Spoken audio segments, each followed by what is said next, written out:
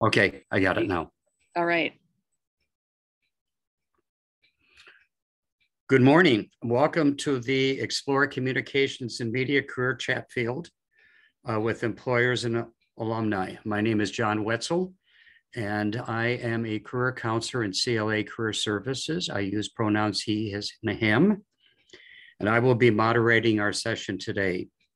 The goal of this session is to explore the industry of communications and media and to connect with employers and alumni who are in this field. This session is part of a series of student prep events for the CLA Internship and Career Fair, which will be held tomorrow, Wednesday the 29th, between 10 and 3. Panelists will speak from their personal career journey, as well as offer suggestions on how to prepare for this industry. We are dealing with a very, very broad industry, communications and media. And I want to thank you today, the panelists, for joining us. So I'm going to ask Jack to introduce himself first. Hey, I'm Jack. I work at Irish Titan. I'm the marketing manager over here. Glad to be on the panel today. Good to see everybody. And your background, education background, Jack? Yeah, so I have a individualized studies major. It's really a small group, but a super exciting group. So I majored in individualized studies, focus areas in advertising, design, and photography.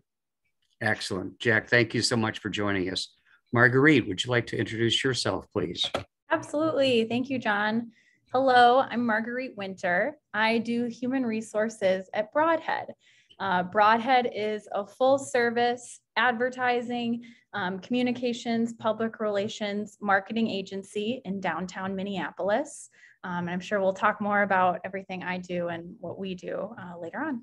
I'm a University of Minnesota alum, super proud Gopher. I graduated from the Carlson School in 2015. So was over on the West Bank, wrong side, but please don't hold that against me.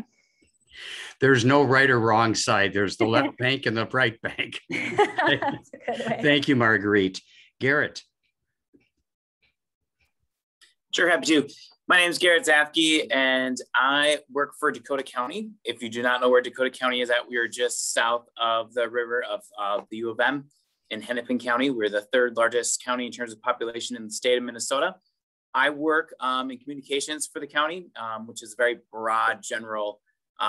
We do lots of stuff in the county for that.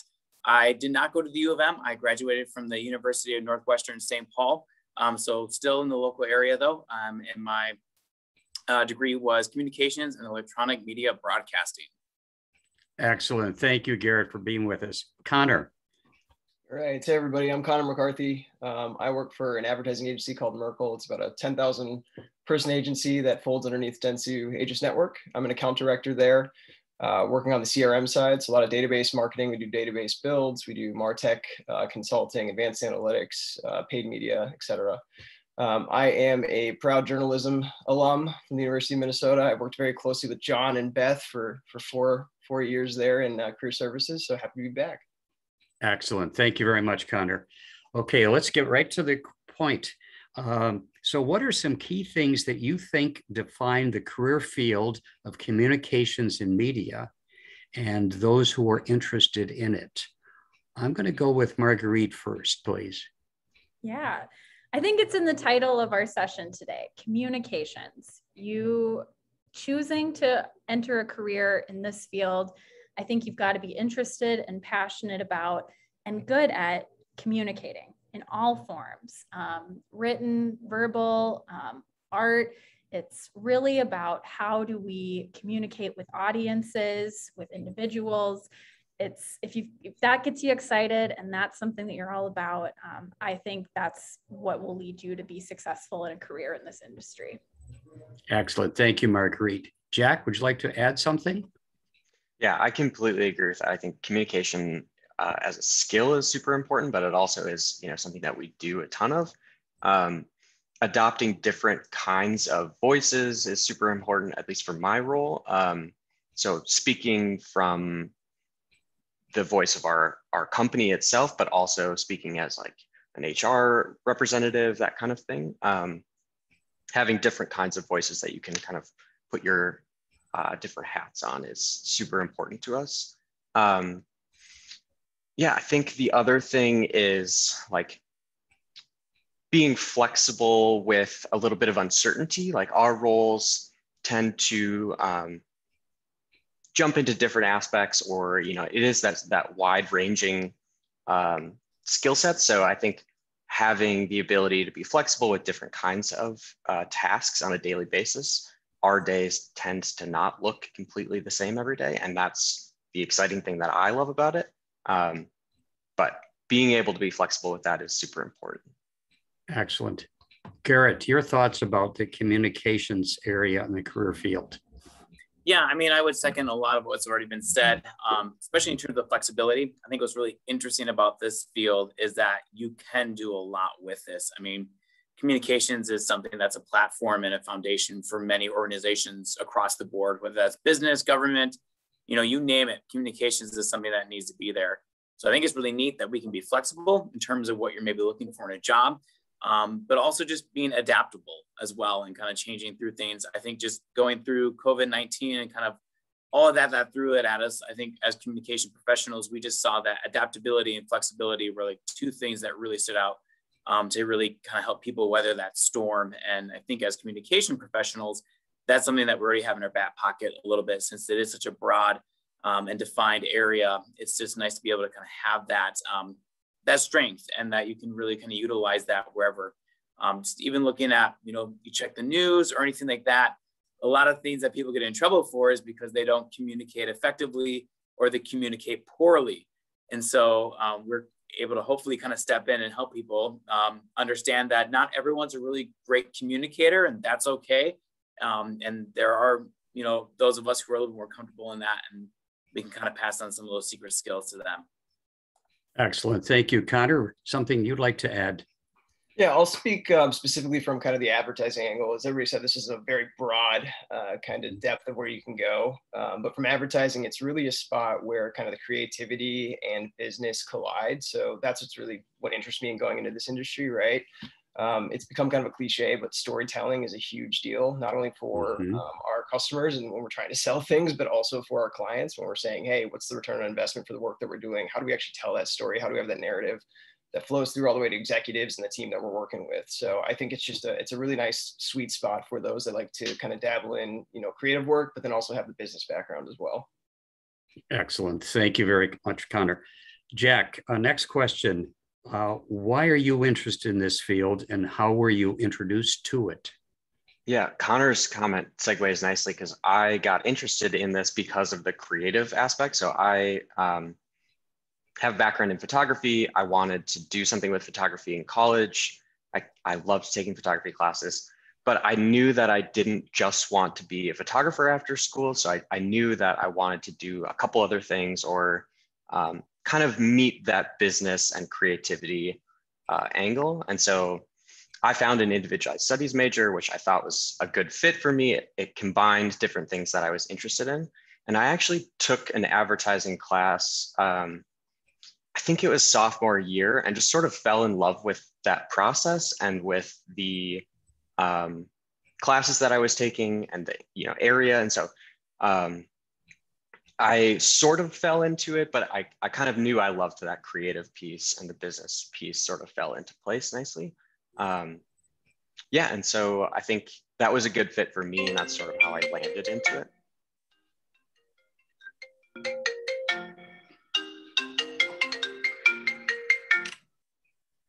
Sorry about that. Okay. Okay, Marguerite, would you care to comment on what got you interested in this?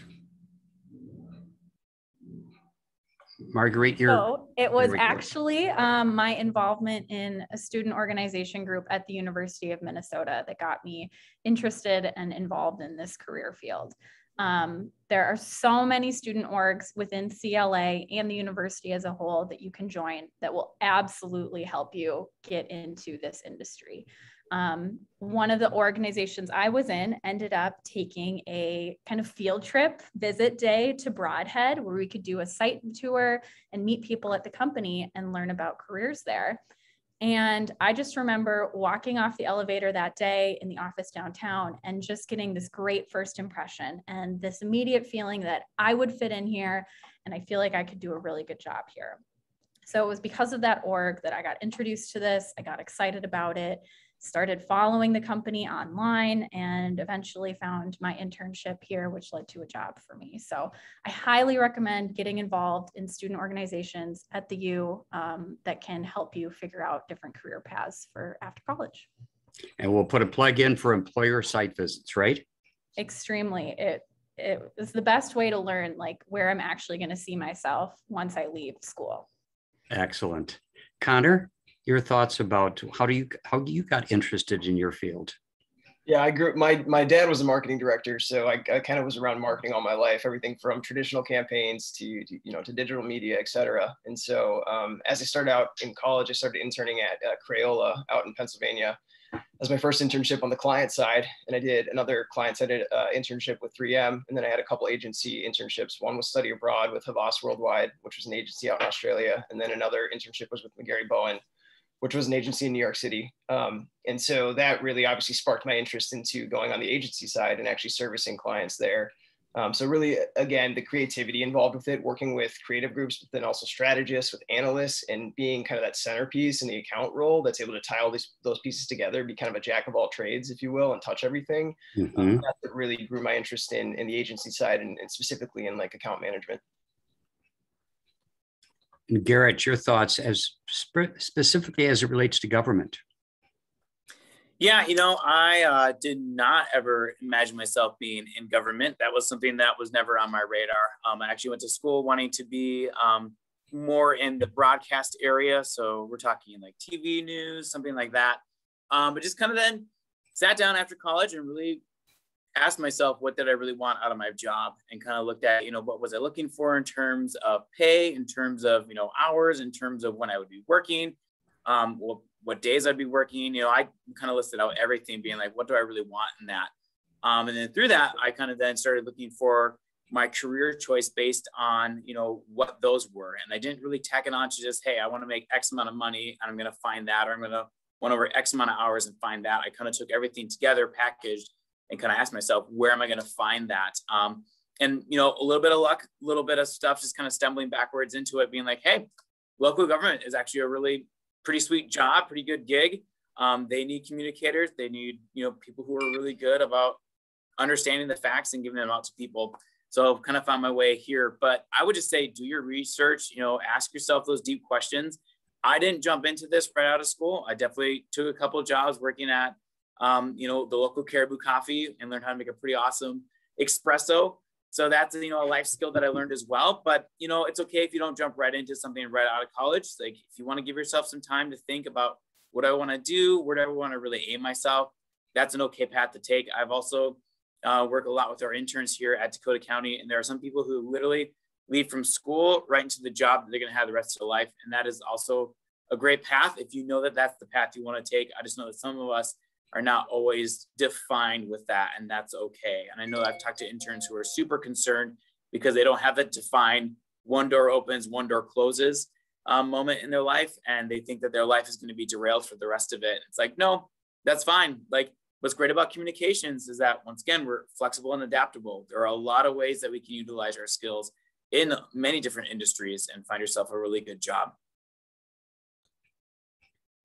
And Garrett, you actually anticipated the next question, and that is, what are ways that students can gain experience to prepare for this industry?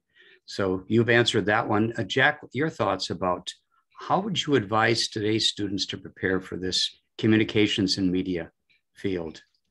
I think students now have a much better sense of communications and media already, with social media or with the ability to communicate effectively. I think my suggestion for students now would be, I loved the pieces in college that I did. And so I'd suggest the same things to students now. I think getting involved in student groups is a big one for sure. That's a great way to experience different people, experience different ways, different roles of communication, but also I worked at, it's now called Backpack. It was Seal Agency before, but Backpack was an internal communications agency at the University of Minnesota that you work at. It's not a like a club or anything like that. They have external and internal clients at the U. It's an awesome group. I would totally suggest that to anyone that's looking for an interest in communications and media. But groups are another great way to do that for sure. So Jack, would that be a paid position? Yeah, these were paid jobs. I think I'd have to check the hours again, but I think I was working like anywhere between 10 to 20 hours. Opportunities for advancement. I became a creative director there. It's a great organization. It operates just like Broadhead or just like you know, a agency would in the University of Minnesota. Excellent. Thank you very much. Marguerite, anything you'd like to add? I know you've already talked about the employer site visits and things of that type. Yeah, I think taking advantage of the CLA Career Services Office is an excellent thing you should do during your time as a student. I mean, there are people like John and Beth working there where it is their full-time job to make sure that they are connecting you with resources and with people because they want you to be successful. I think that there are thousands of students and, you know, only so many of them actually take full advantage of that resource available to them. So introduce yourself, show up there. I'd go at least once a semester. Just you've got this resource available to you, make it work for you. Thank you very much. Connor, you are very, very familiar with career services, having worked there, but also having traveled abroad. Thoughts about preparation for today's students?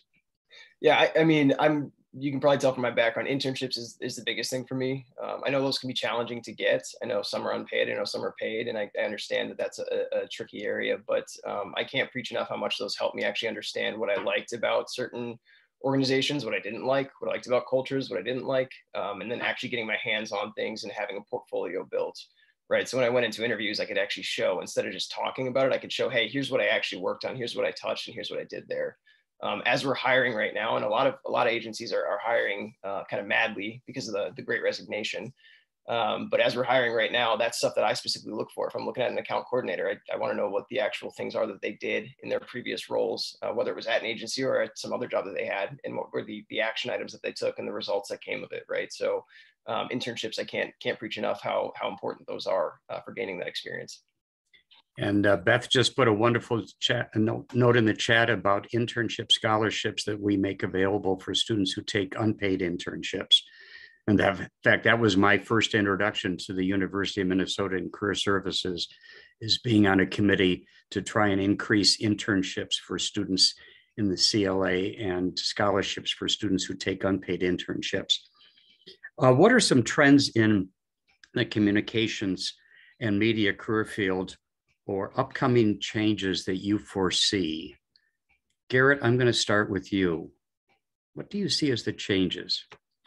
I think one of the bigger changes that we've seen, I'd say in the past decade, but it keeps going, is that we're just shifting a lot more into just our online platforms. How are we connecting in ways to, the people around us in ways that maybe we haven't done so much. I know from like a government standpoint, that is us stepping onto things like Facebook and Twitter, which I know for some people are like, oh, that's really archaic. And those are older platforms.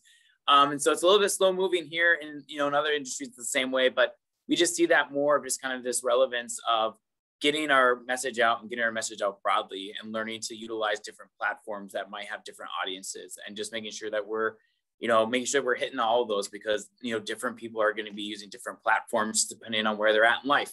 So we want to make sure that we're reaching everyone and that we're not missing anyone. So I think that technological advancement is always going to be something that we need to always keep in our forefront, because things are always going to be changing. How many platforms do we utilize that we didn't utilize 5 years ago? So I think it's just something to always know that, once again, that flexibility and adaptability is going to be key as we work into that. So some things will never change, but, within that, you also will see those new horizons opening up for us to kind of be the people that can walk into and say, hey, how are we going to communicate our message effectively now in this area? What's going to be the main point that we want to make for that?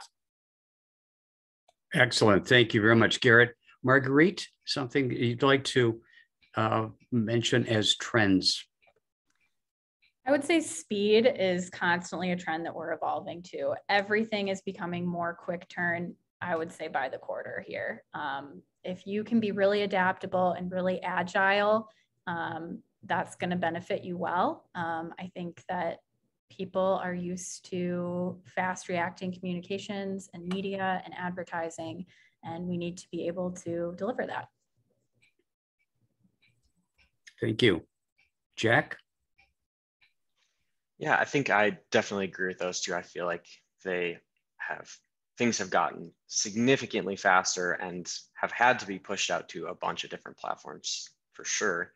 I think one thing to remind ourselves during that kind of speed and during that kind of, platform agnosticism a little bit is like, you have to make sure that your voice is, the foundational pieces are still there. Your voice has to be really strong because there's so much noise and there's so many platforms and there's so much stuff out there. Everyone's fighting for smaller and smaller shares. I think your voice, your brand, your message, whatever it is, has to be even stronger now because there's so much out there. I think it's kind of foundational level stuff. It comes back to like that brand has to be rock solid. And I think it's even more important to have, the kind of CLA foundation stuff that we had in school. Definitely more than ever because there's so much speed, because there's so many platforms to go out to for sure. Excellent. Thank you, Connor. So I'm currently in kind of the CRM wing of advertising right now. And what we have is what we call a MarTech stack that almost every single year it evolves and it grows and it grows and it grows and it grows. And we consult with clients on how all those pieces come together to eventually give a one-to-one personalized communication. So I think personalized communication is obviously where a lot of things are going, especially in the digital realm, right? Instead of mass shooting out messages, it's, hey, I know Connor McCarthy, I know what he did, I know when he did it, how he did it, which then goes into the privacy issues, right? And you'll see Apple or Google or some of the big players out there rolling out new privacy stances. And so those then obviously trickle down to our clients and the tactics that we utilize to reach customers and to personalize communications for them. So there's a heavy balance between, hey, I want to give you the right information at the right time, and hey, this is creepy, you know too much about me. And so that's a trend that's constantly moving.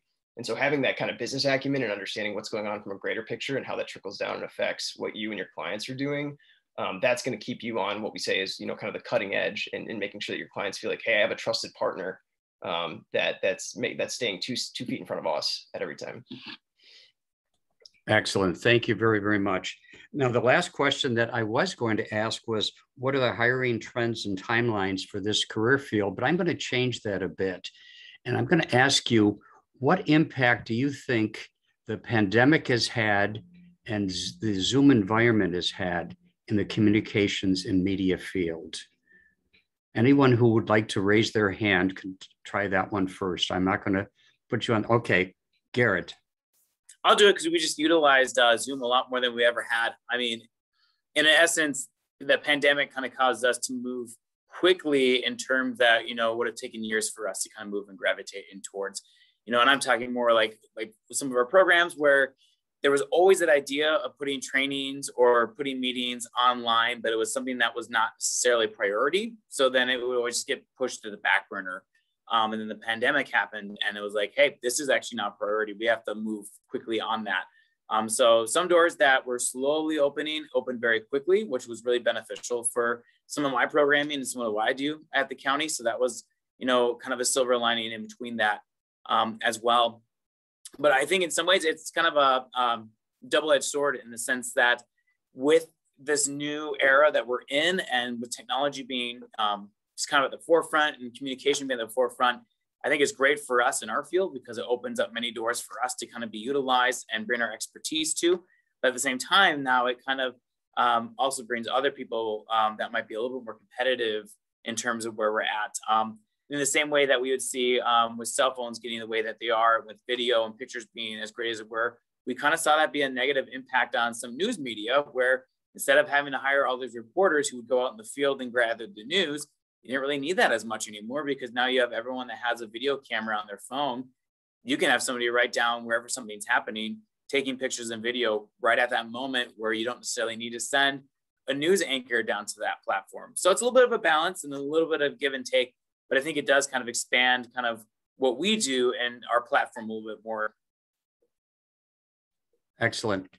Anybody else care to add before we go to questions from the audience?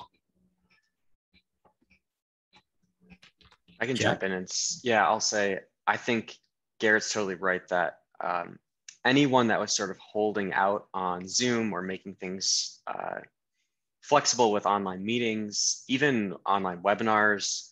I know we hosted a webinar in October of last year, which we had been talking about filming for a long time. And this was kind of the last thing that we needed to reallocate some priorities is a good way of putting it. Like we'd always talked about it, but this was the last thing that we needed. I think that really pushed it over the edge. So the stragglers, were sort of forced into this. But I think it could be, it can be a really powerful and awesome thing for us to do. Just like having this meeting, it's fairly easy for all of us to jump on Zoom and have a quick chat. And this can now be used for so many other things. So I think it's cool. Excellent, thank you. Any other closing comments before we go to questions? Marguerite? I think I'm ready for the student questions. I want to see what they're curious about. Okay. Connor? Okay. Bring on the questions. Yep. Okay. Beth, should we see if there are questions? There are no questions submitted so far. So John and panelists, you can end as you choose. I will share my screen and give the panelists information again. Excellent, excellent. Well, again, thank you very, very much for joining us today in the communications and media career field. Just a general reminder to everybody who's observing that we do have our CLA internship and career fair tomorrow. It's a virtual fair from 10 until 3. The last count was 63 employers. Beth, is there more information than those 63? Yeah, we're up to 71, John. 71, fantastic. 71 people, 71 companies who want to talk to CLA students about internships and about job opportunities, some of which are available now, some will be available in the spring, and some for next summer. So hopefully you will all be able to join us for that. At this point, I'm going to thank Jack, I'm going to thank Marguerite, I'm going to thank Garrett, I'm going to thank Connor, and I'm really going to thank Beth, who was our behind the scenes person and who salvaged this whole thing and also did a tremendous amount of orchestration. Beth is part of our employer engagement team and heads that operation and is the one who solicited our 4 participants today. Everybody have a wonderful day and we will log off. Thank you all. Thanks, everybody. Thank you. Take care, everyone. Thank you. Go Gophers.